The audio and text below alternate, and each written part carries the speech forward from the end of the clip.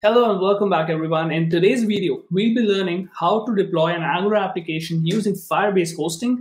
And honestly, I just recently deployed my own application using Firebase and it was really simple. It took me less than a minute to set up everything and deploy my Angular application. So if you have been following us and this playlist on YouTube, where we are building this awesome application online with you live every single week, we have been building a real application in Angular using real APIs that fetch cryptocurrencies, prices, and then we also connected it with Firebase database, as well as we added authentication using Auth0, and you can see we have sign in Google, Facebook, Twitter, all sort of stuff.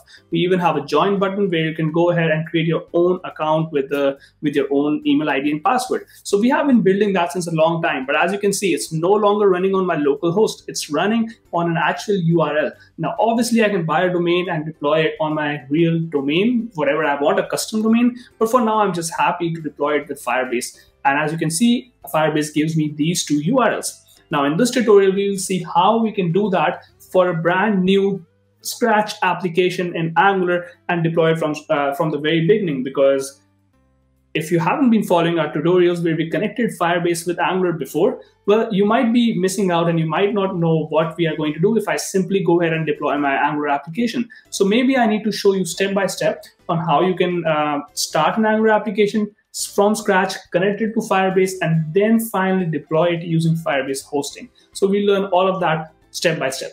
But first, let's go ahead and see what I have over here. I just created a new Angular application. It has nothing but a heading on the top, right? Deploy 1.0. There's nothing else on this Angular application. I want to deploy this using Firebase. The first and number one thing you need to do is make sure you have Firebase installed in your machine. Right, so for that I'll use npm install -g, which is globally, and I want to install Firebase tools. Now Firebase tools comes with a lot of helpers, with a lot of tools that we can use to deploy things, to connect with Firebase, and even to add authentication and so much more. So this is a very useful library that you can add to your whole machine. This works with both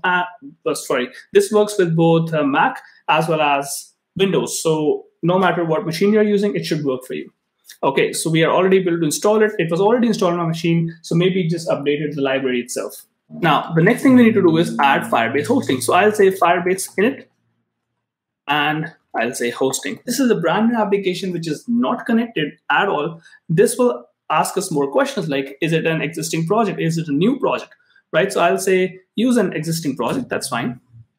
Then I have some projects already created on my Firebase, so I can use any one of them. For now, I'll just use, let's say, Angular Crypto Demo. I had this application, I'm not even using it now. It's an old application, so I'll just use this project. Now, simply by running this command, you have seen that we already connected our Angular project with a Firebase project, right? Now it is asking us, where do you want to deploy from? Which directory will you have your files in where I can deploy?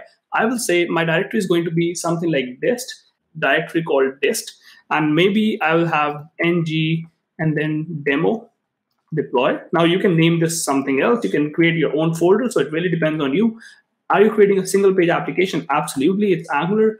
Do you want to automatically deploy with GitHub? This is an awesome feature, but for now I don't want to use it because I'm just writing a basic application to deploy things.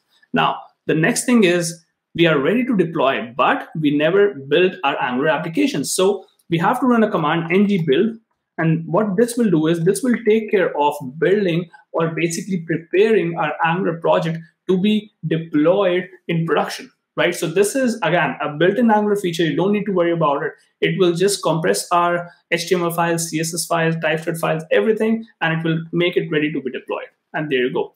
It's ready to be deployed. Now, as you can see, the name of the folder was demo deploy and not ng demo deploy. So what I need to do is I need to run Firebase init hosting again, and I need to give it the correct path because the path I gave it before was incorrect. So I'll say dist/demo deploy. So whatever your application, whatever your computer is giving the path, Angular project is giving the path, you just need to use the same path, right? Can you override? Yes, that's fine.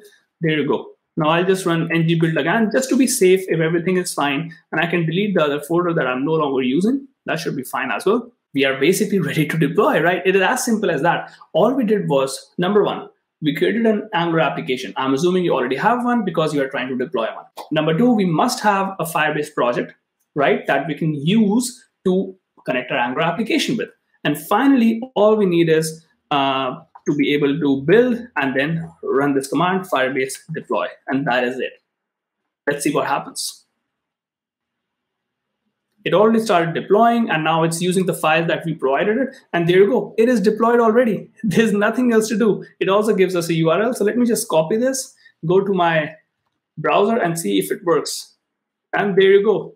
On a real URL, my application is working and it is live. And it took us less than a couple of minutes to set everything up. Now, what if I want to update my website and want to redeploy it, right? Now I'll say deploy 2.0, right? So if I go to my local host, this should update. So let me just run it quickly and show you that it actually updates or not. So ngserve will take a few seconds. I'll skip past it and I'll show you the final response. And if I go to my Firebase, I should have the other project ready, right? So if I go here, Firebase crypto demo, and if I go to hosting, it should show me the URLs I already connected. There you go. This is the URL, right? Let's see. There you go, deploy 1.0. It's already connected. So easy. I really love the simplicity of this process. Now, where was I? Let's see if I have deployed 2.0 on my local. There you go. On my local host, I have deployed 2.0. Now, how can I deploy this again? All I need to do is run ng build, because now I have a new build. My HTML or my JavaScript or something has changed in my Angular project. So I just need to rebuild it, which will take a few seconds. And then I need to run Firebase Deploy, which will deploy everything. Let me show that to you in a couple of seconds when this runs. There you go. That is complete. I'll say Firebase Deploy 1, 2, 3, 4, 5. Let's go. In 5 seconds, it's ready. Let me go to my real URL and check it out.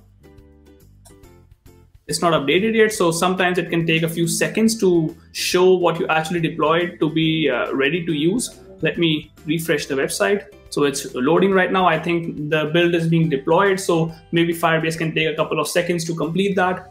And there you go. Firebase deployed my Angular application successfully, deployed 2.0. So I just showed you how to connect a Firebase application with Angular, then add hosting to it, then build your application, and then finally deploy it. Once all of that is done, I also showed you how you can redeploy by basically changing something in your code and then seeing the effect in less than a minute. And I think that is awesome, and I really love it because it's so simple that I really like it, right? And now Firebase has other features as well that I'm already using in my real application, my real project, like database, authentication, so much more.